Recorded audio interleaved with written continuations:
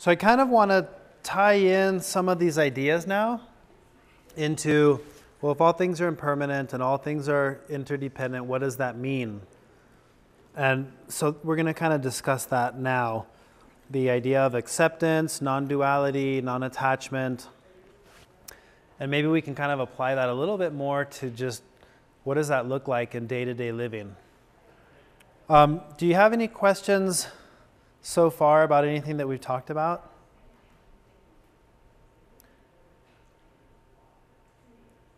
Okay, then we'll jump into this and see how it goes. I can't remember how many slides or what's coming next. So I know I was going to do a meditation, but we're going to skip that for now. So we're going to jump into the topic now of the nature of reality. So trying to understand interdependence and impermanence, the goal of that is that that's the way we see reality. Remember I mentioned seeing with eyes of wisdom is an expression in Buddhism. The eyes of wisdom are the two eyes of interdependence and impermanence.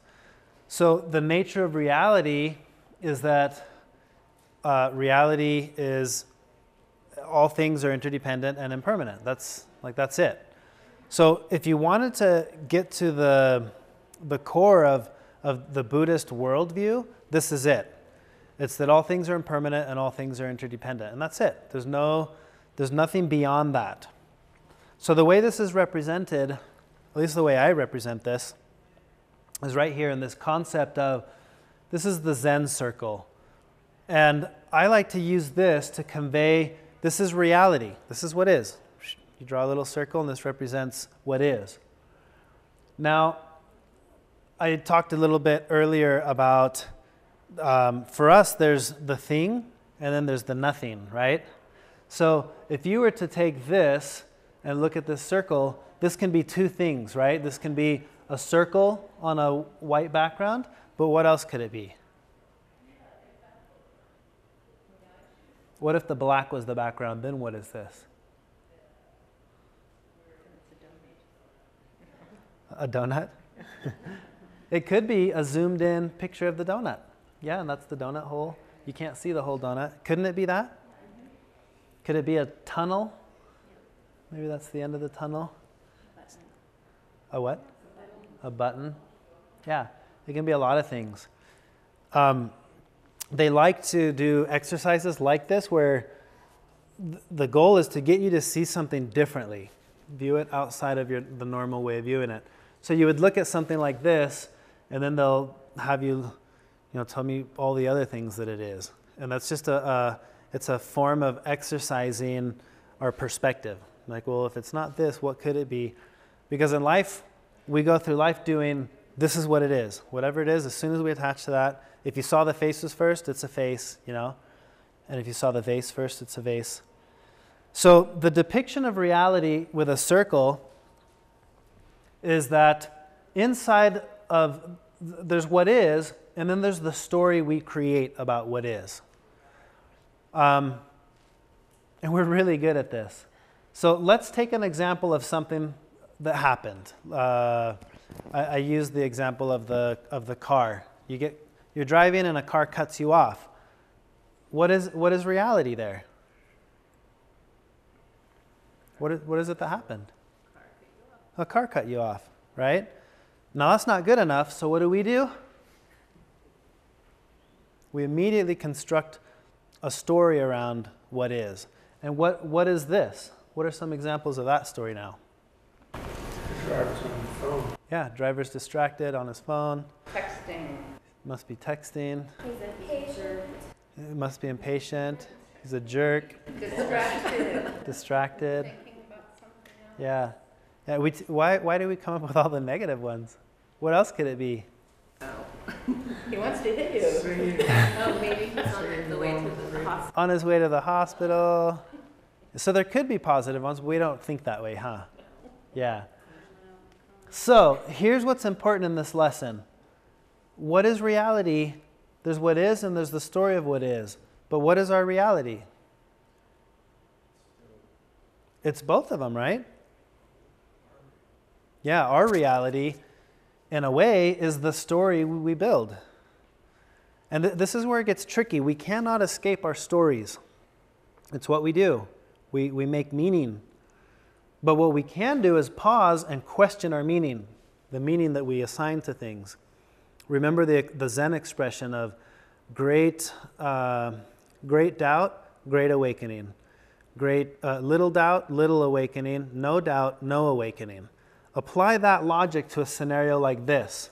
Someone cuts you off, and I immediately think this guy's a jerk. And if I have the attitude of doubt, and I think, I might be wrong. Maybe he's a jerk, but I might be wrong. The more I'm willing to question that, the more I could be awake or enlightened, so to speak, when I realize, oh, that's what happened? It's like, oh, because there was room for that to be the reality. If you don't have room for reality to be whatever it could be, it can only be what you think it is. And then we're caught where it can only be this, right? So that's where the great doubt comes into play here.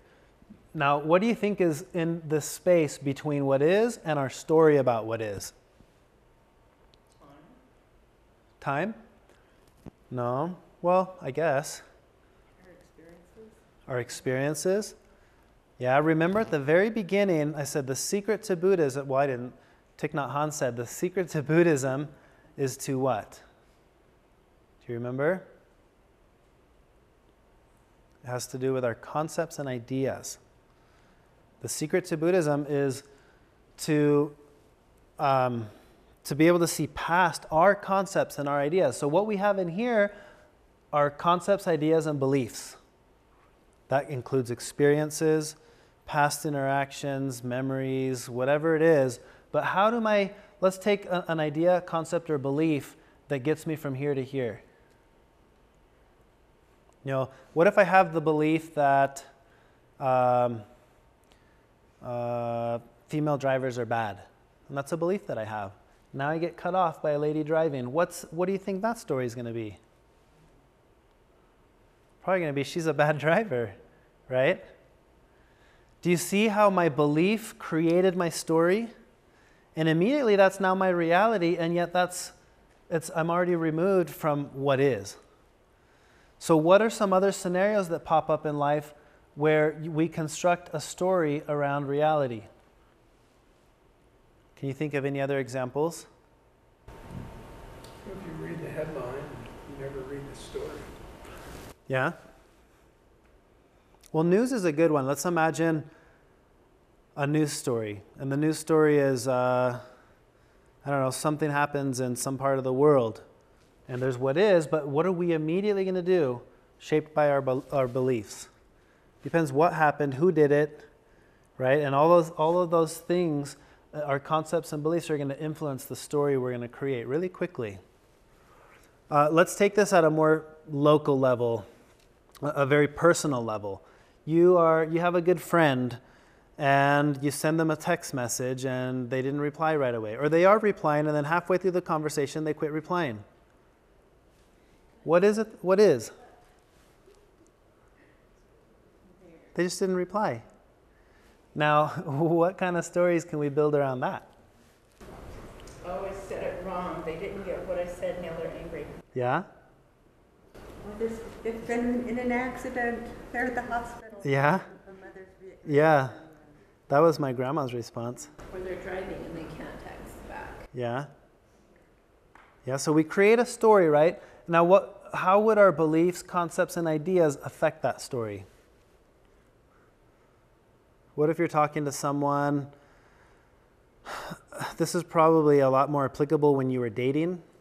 And I don't know if texting was a thing. Not in our day. It was when I was still. There you read into it a lot more, right?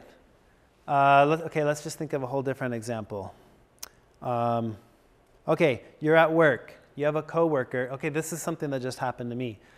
So imagine you're talking to someone, and the vibe that you're getting from them seems like, this person isn't too friendly. They don't want to chat with me. And then they leave.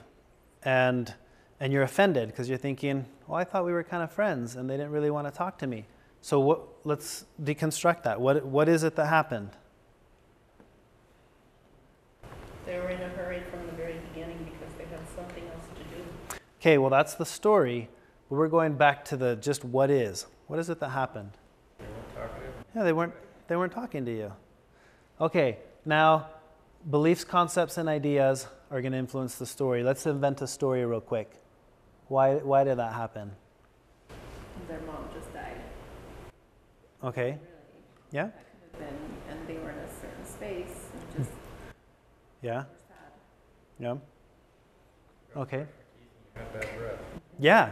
Okay, I like that one because they don't want to talk to me because I have bad breath.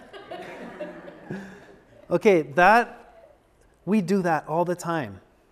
And it may not be breath, but it may be they don't like me because, and then you have some story about you.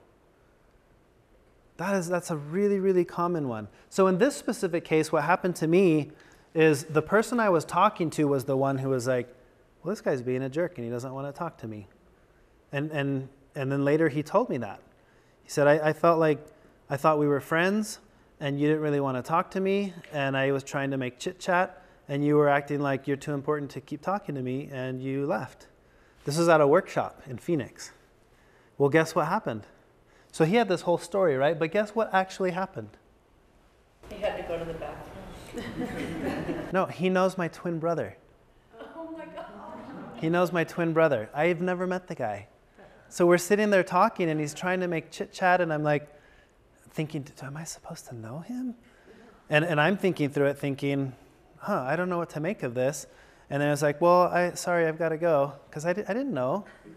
I didn't know anything about it. And then later in discussion with him, we figured it out. And he's like, wait a second, you're not Nick? And I was like, no, I'm Noah. I'm his twin brother. He's like, oh, I thought you were just being rude or weird. And I was like, I thought you were a little strange too. And it changed everything. And then we were friends again. Well, yeah, he was friends with his longtime friend. And it was just this interesting experience, but it reminded me of this. Because how quickly were we jumping from here to here? And here's the crazy thing is it doesn't stop here, does it? Then we make a story about the story and a story about the story of the story, and that goes on and on and on. And here I was talking to this guy who had a story that was, at least for an hour or so, was causing him suffering. And he was probably thinking to himself, what did I do to offend Nick? Why does he not like me? Or he had a story about me. I'm a jerk. But neither one of those was true. It was something entirely different. And luckily we figured that out. That could have just ended and that was the end of that. And there'd be someone out in the world who thinks I'm a jerk and I can't do anything about it. I thought Nick was a jerk. Yeah, that's okay. No. But see how, that's one tiny example. Imagine all the interactions that happen all day with all the people that we know, the people that we barely know, and we're creating stories all the time. We're always creating stories. And what contemplative practice like mindfulness is inviting us to do, it's to pause and question the reality that you construct. Because it's saying, hey, you create a reality, but somewhere inside of that reality is actual reality. And for the most part, you'll never get to it because you can't. All I know is that I created a story.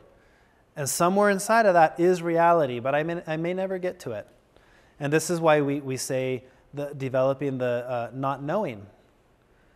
I don't know. So-and-so's a jerk. I don't know. Maybe he is. Maybe he's not. That would be the right attitude to take because we don't know the whole story. Okay, this is just something I was thinking. When we have feelings, do they cause us to create stories? So I get my feelings hurt and I'm like, oh, I'm going to, create a story about these feelings. So it's not the feelings that cause you to develop the story. It's the beliefs you have that cause you to feel the feelings. So that's where you pause and you examine what beliefs am I holding that cause me to feel this way? Somebody doesn't talk to you at work. It's not that they're just not talking to you. That wouldn't offend anyone. But there's a belief somewhere in there that's causing the feeling. It may be a feeling of, I'm not likable. People don't like me. And now I'm hurt that you didn't talk to me. And it has nothing to do with the fact that you didn't talk to me. It has everything to do with the belief that I hold that I'm not a likable person. And now we're experiencing self-inflicted suffering. It's all based on a perspective that we hold that's a story. It could be true. It could not be true. And that's why one of the most common answers you'll get from a Buddhist when you're talking about concepts like this is, maybe it is, maybe it isn't. And it's not a lackadaisical approach to life. It's not, and I've alluded to this many times, it's not that you go through life just wish-washy, like, oh, whatever. You can still go about your life doing the things that you do, having passions, having goals, doing whatever it is that you do, but you do it with a lighter grip. You're not, because you approach all of it knowing this is the world I live in. And that's different from this one. But I cannot escape my ideas, my concepts, and my beliefs. You can't, right? You can, because even if I decide, well, I don't have any beliefs, well, there you go, there's your belief. Your belief is that you don't have beliefs. And now you're in the story again. You can't escape it. You can change them. Yeah, you can change them.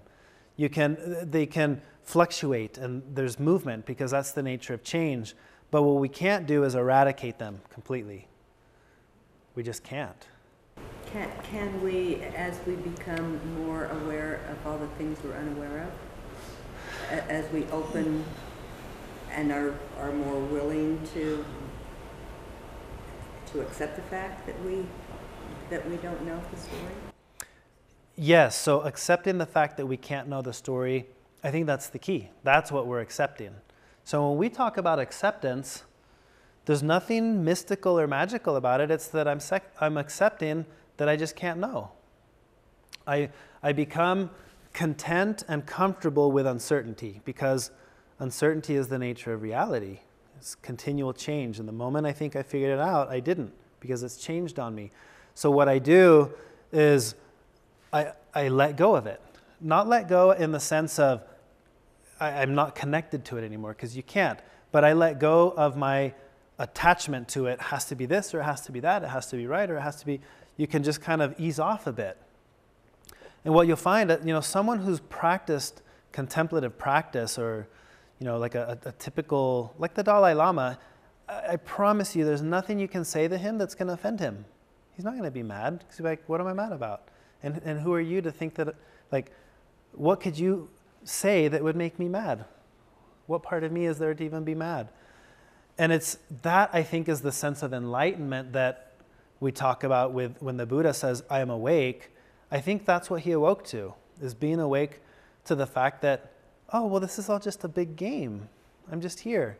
And there's nothing that you can say to me that's really going to offend me, because why would anything offend me?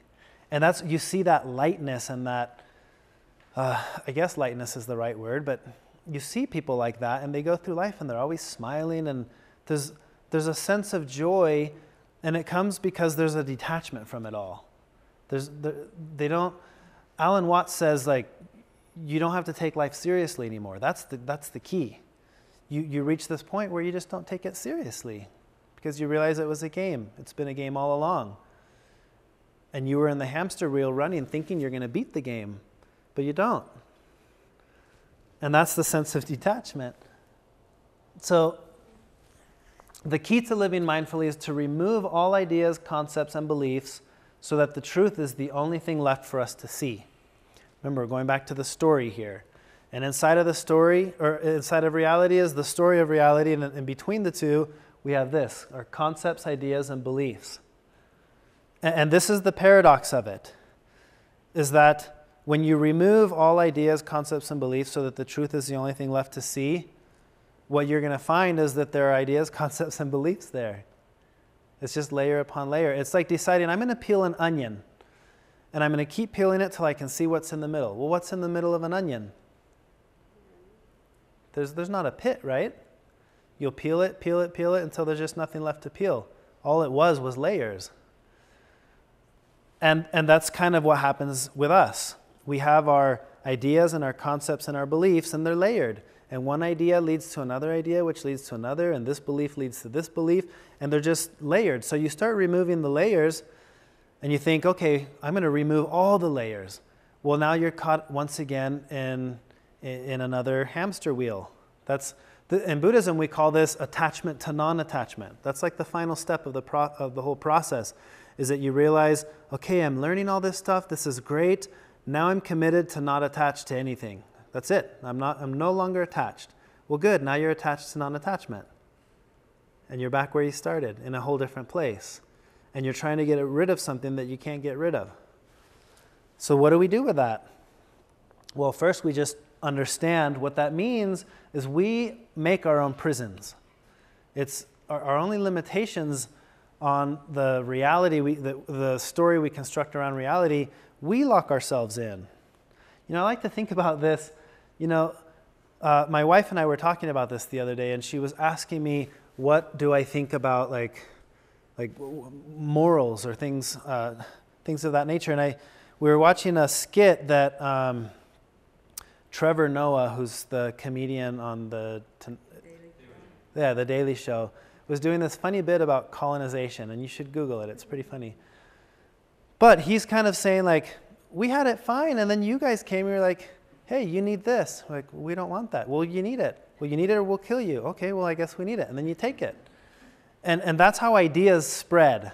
And I was telling my wife, like, whose idea was it the first time to go to an indigenous group and be like, well, you need to cover up because you're naked. And they're like, oh, we're naked? Okay, well, I guess that means we should cover up. And now it's a problem because we just made it a problem. Same with swearing. Bad words are bad because we decided they're bad. Oh, well, now I can't say it because it's a conceptual truth now, right? Society decides that shouldn't be said. Okay, well, now I can't say it. So we're doing this. We're creating our own prisons. Now, I'm not saying that we should all go around not wearing clothes and swearing. That's not what I'm saying. But I think there's power in understanding that we construct our own rules. Some of them we construct, others we inherit. I mentioned before, language is a perfect example of a social construct that we inherit. So when we talk about freedom, I'm free to communicate within the rules and regulations of the language that I use. So am I free? Well, not really, because now I'm bound by the rules of language that we all adhere to. I can't just start saying la la blah la la la la blah and expect that you're going to go get me another bottle of water. It wouldn't, because it doesn't work that way, right?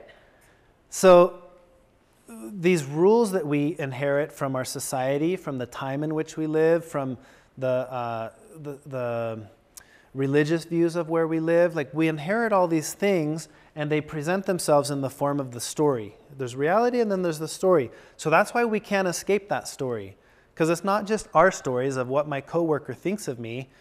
Society is caught up in that same story. There's a story of a story of a story, and you don't escape it. So non-attachment applied to that just means I recognize that's the nature of it. I play within the rules of the game because that's the game that's presented to me. That's the set of cards I have. I can't just... Now there's ability to go in and make some changes with it. We talked about Martin Luther King as an example. There's the societal norm, and he came in and his actions led to a change. And we see that happening all the time. But none of that's happening outside of acceptance. It's happening because of acceptance. And it helps.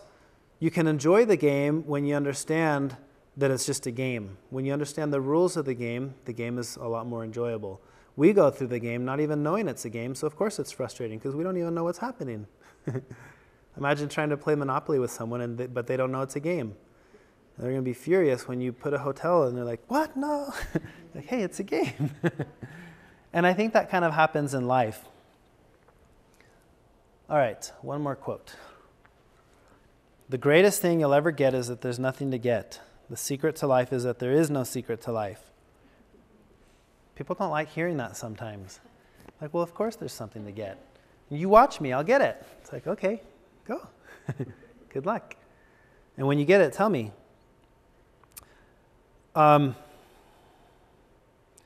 Yeah, I think what Buddhism is trying to teach through all of its tools, meditation as a tool, mindfulness as a tool, is this, is that there's nothing to get. We're playing a game called life, and And the whole meaning of life is to just live. That is the point. Now, how many of you decided, okay, I'm ready to exist, and boom, you existed? It doesn't happen that way, right? So we talked about causes and conditions. Our very existence is the result of causes and conditions. Actions that took place that caused you to suddenly exist. Now, so you're not immune from that process of causes and conditions, but neither is anything. If you experience an emotion like happiness, what are the causes and conditions? You can look at it. You can actually pause and look and realize, oh, I'm happy because of this, or I'm sad because of that. Because all things have their causes and conditions. So the last part that I have is the kind of the conclusion to all of it. So I don't want to go into that part yet, but do you have any questions so far about what we've talked about? Acceptance, non-duality, any of it? Describe the difference between attachment and connection. Okay, the difference between attachment and connection. I would explain it like this. Attached in order to live a fulfilled. Yeah. I think it's a dance. And I think it makes sense when you think about a relationship, because I'll be asked all the time when I talk about non-attachment. They're like, so what does that mean about how I feel about my spouse or about my kids? Because there's this sense of attachment. Well, I explain it like this. So is this attachment? Would you say? No? Is this attachment? See, to me, this is not attachment. Is this attachment? Yeah, that's attachment. So as we go through life, we're in this process of creation. Remember the do happening. There's the do happening. There's happening and doing, and they're both happening at the same time. And this is where the magic comes in, because you're thrown into this world where you're a creator. Everything that you do here has causes and conditions. This is the understanding. This is where karma becomes really exciting. Because when you understand that karma simply means action, now there's a sense of responsibility for everything that I say and do in life, because it has causes. What I'm doing is a cause or a condition for something that's going to happen. And so attachment is, so Thich Nhat Hanh says that we need to love in a way that the person that we love feels free. That's non-attachment. It's allowing someone to be who they are. Loving them, being with them, going with them on the journey, all of that's non-attachment. The moment it becomes attachment is when we're controlling. And now we're saying, this is how it needs to be, this is how you need to be in a relationship. But I think in life, it would be similar. Attachment is thinking, this is how life has to be, and I'm going to try to force it this way. Versus I'm creating with life, the do happening, we're creating what comes next. Does that make sense? Yeah, it does. Okay. You're welcome. Any other questions? All right. So I think what I want to do next is we'll take a break, maybe a 15 to 20 minute break. When we come back, I want to wrap it all up. Just a conclusion, closing thoughts, question and answer, stuff like that. So be thinking, if anything hasn't been clear, or you want me to explain a different topic about something, let me know, and we'll do that in this last section. But that's all I have for now. So let's take a break now.